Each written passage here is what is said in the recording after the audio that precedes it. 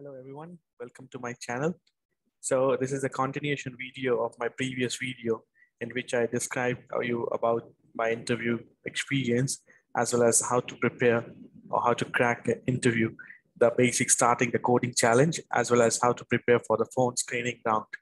So in this video, I will share my experience related to the phone screening.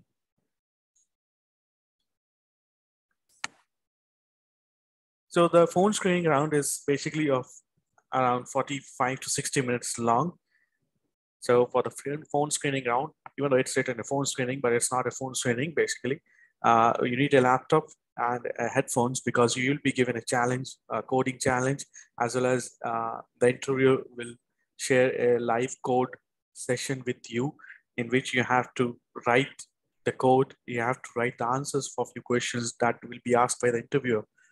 Even also keep some blank papers with you in order to solve some complexities, time complexity related questions and all, and also in order to explain the solution. And while giving the answers, make it sure you are speaking loudly such that the interview can understand what is going through in your mind, what is your approach, how you're solving the question. So these are a few important things, and make it sure you install Amazon Chime for smooth interview experience. That is for the video interview. So in my interview, there was a quick intro by the interviewer, and he gave a just brief introduction about himself and asked me about myself. So that was around like 5 to 10 minutes. And after that, he straightforward move on to the questions related to the arrays and list. And basically he asked about how the memory allocation is being done in case of arrays and lists, and about time complexities of insertion, retrieval, searching. So basically in the live code session, he just wrote some array and list, and he asked me like questions about like, what is the, if I want to search some element, what is the time complexity? And if I want to insert an element in an array and in a list, what are the time complexities and why it is? So after explaining all those things, he just gave me a simple, straightforward question that merged two sorted arrays. So before jumping onto the solution, even though you know the answer, how to solve or how to approach, we need to just like show like, okay, we need to clear our intentions, like how the way we are going to solve the question with the interviewer. We need to tell the approach, okay, first, which programming language I'm going to choose. I can choose it in the live code session. And then I can explain to the interviewer, like, I will solve this question in this XYZ way. Then once he is convinced, then you take a permission from the interviewer. Can I start writing the code for it? Then only start writing the code. So that don't directly jump into writing the code. So once that coding session is done, then like basically you will ask like few basic questions related to the array, list, or trees. It depends from person to person what are the questions they're asking, but mostly in the phone screening round, they are basically asking some general questions in order to make it sure you're the best fit for the position. So each phone screening, they can be multiple phone screening also, but for me, there was only one phone screening was there. And after the coding question, that was around like 20 minutes he gave me. And after that, he will spend around like, he spent around like 10 to 15 minutes asking me some leadership principles questions. And one of the question was related to the customer obsession. And another one was related to the learn and be curious. So there are total 16 leadership principles are being defined by Amazon. We need to make it sure we go through each and every one of them and make a story out of it. So if you are not having a real-time experience with those principles, keeping in mind, so we need to make ourselves prepare, like we have plenty of things to tell as per the principles defined. So we need to make some stories upfront, so such that we can explain those things while during the interview.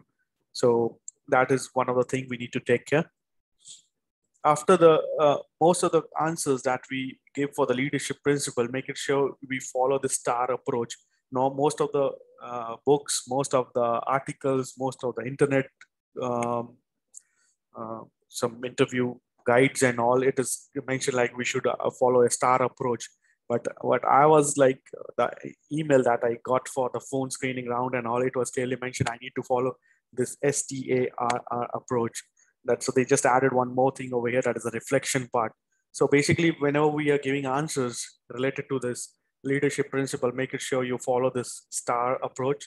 So that is what situation, task, like what is the situation, first explain what was the situation and at which context you're giving the answer. Then the task, what did I decide to do and why I decided to do, and action, then the result and the reflection. So these are quite important. So we should prepare ourselves in this approach such that we are able to give the answers for the leadership principles quite confidently. Moreover, even though in the coding session also, if you're not able to provide a proper solution, we can start with some brute force one. The only thing they want to check whether are you confident writing the code, what is your approach, and how confidently you're giving the answers. So that's most important, and prepare very well for the time complexities. We need to make it sure we are giving the correct answers for the time complexities. Next thing, in the end of the interview, always make it sure you ask some questions to the interviewer, like ask 1 or 2 questions related to the job description or what the role is and what are the tasks that I will be performing in the company if I given the chance, and what is the career graph or career growth in that particular position. So these are the few things we can ask to the interviewer. So during my session, my session went on along like 1.5 hours. It was supposed to be 1 hour, but my interaction with the interviewer was quite good. Even in the last of the interview, he gave me a positive note, see you soon in the next round of interviews. So if your interview is happy with you, he will maybe he will continue for more than 1 hour from the given time frame. So in my interview also continued for 1.5 hours.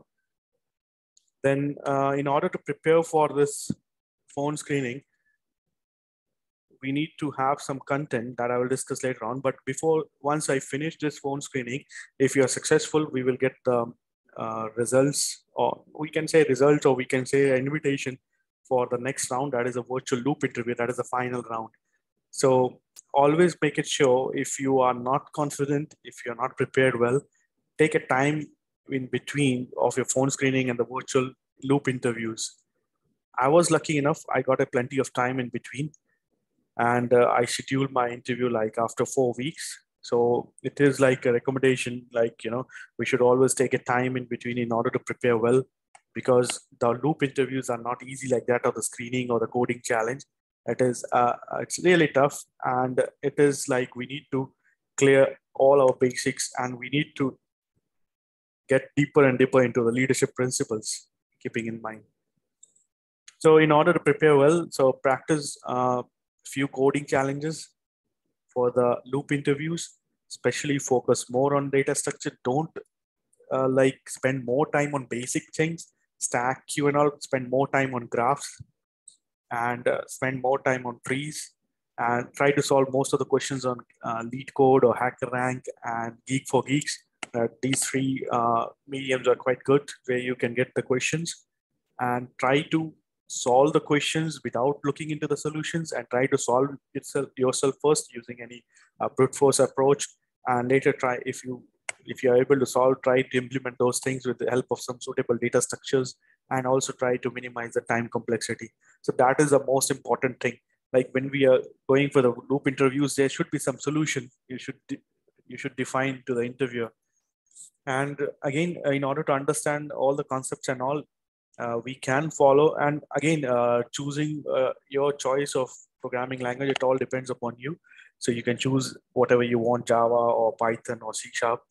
And so I will suggest you a few books over here, like Problem Solving with Algorithms and Data Structures by Brad Miller and there's David Renum. And you can also keep it handy, this big cheat sheet all the time. It is very important throughout this interview process.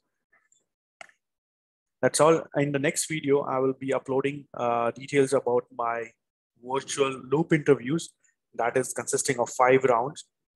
So I will give you all the details, what all the questions were being asked, and how I went through all the process and all. So please do like and share my channel. Thanks for watching.